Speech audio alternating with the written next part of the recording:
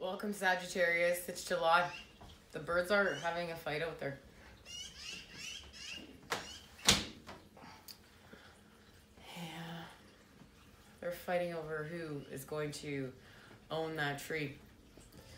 Now, let's see what's happening. We know that it's the total solar eclipse on the 2nd. I will be doing a reading for that.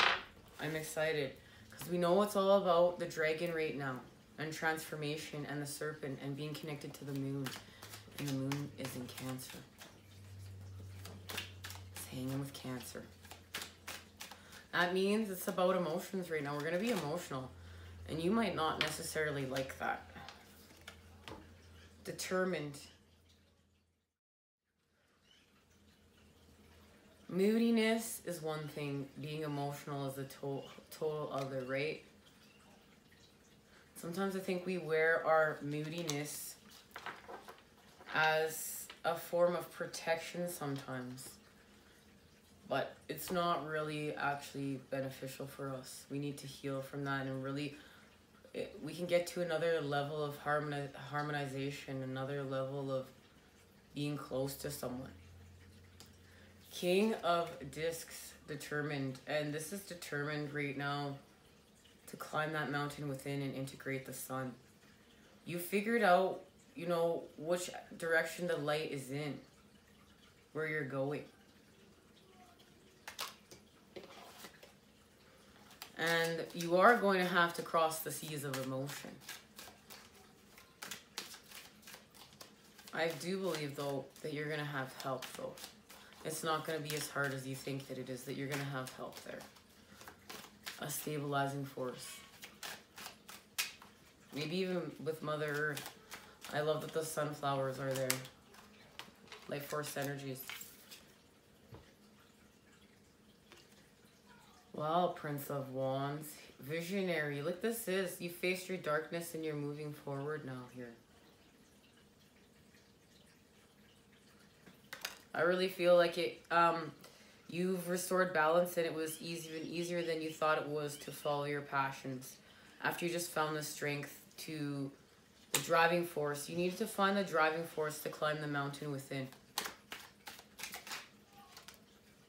The truth. Yeah, this is about your truth and speaking it. You're like unsilencing yourself. You're freeing something from within. Yeah. Joy. The creation of joy. That's what you're creating here. 6 of Cups.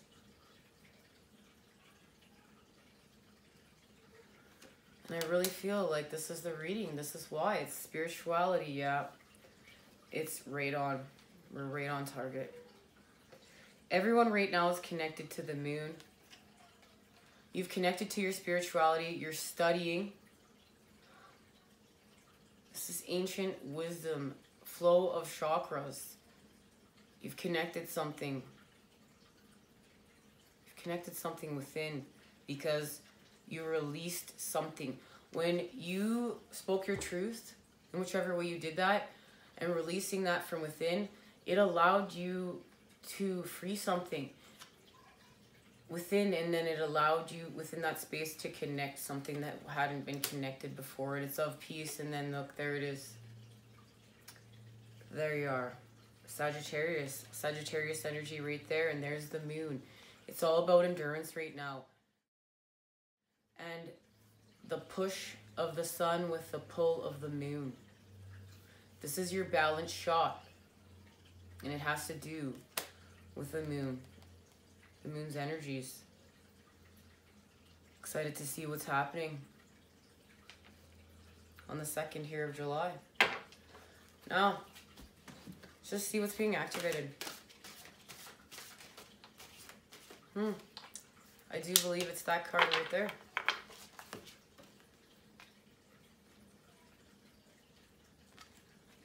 Nine of Orbs.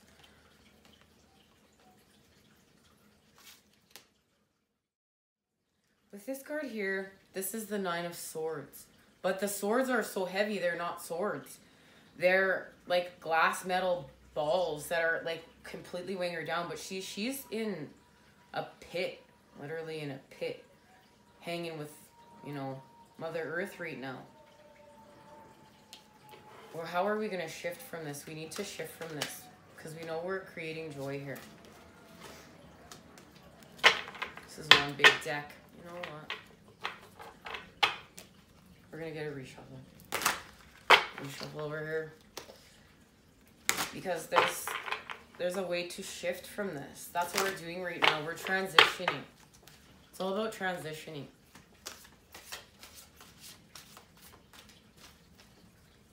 So what are we transitioning from? What are we transitioning from? How do we transition? All right. 2 cards. The Sage of Chalices and the 2 of Crystals. We connect to our cups. We connect to the water energies because that's the time we're in. We have to embrace this right now. With this total solar eclipse happening with Cancer here, the moon with Cancer, we don't have to do anything. But if we want to make the most out of our transformations, we need to really, we're going to be the Sage of Chalices. We're going to grab that cup. We're going to, I really feel like this is actually about, these thoughts are actually about emotions. That's the feelings I get. So what we do is we deal with them.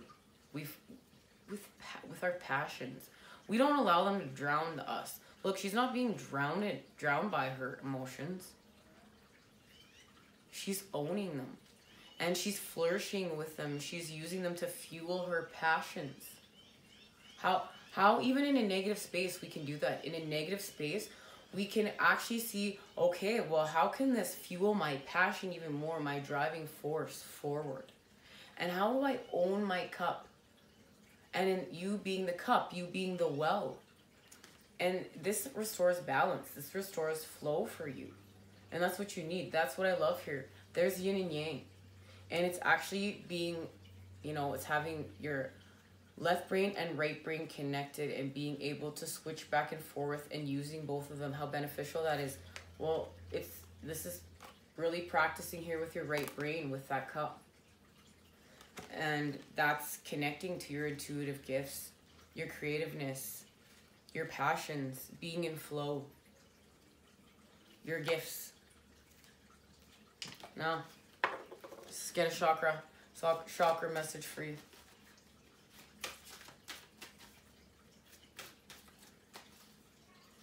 Yeah, this allows for manifesting here with this 2 of Crystals.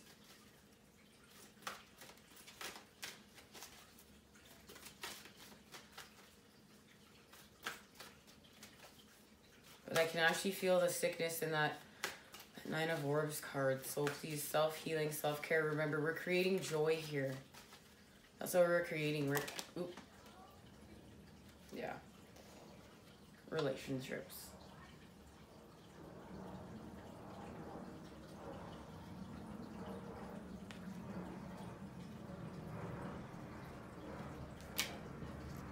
And that's the card that is, I feel, is your card. This is about relationships and even relationships with self.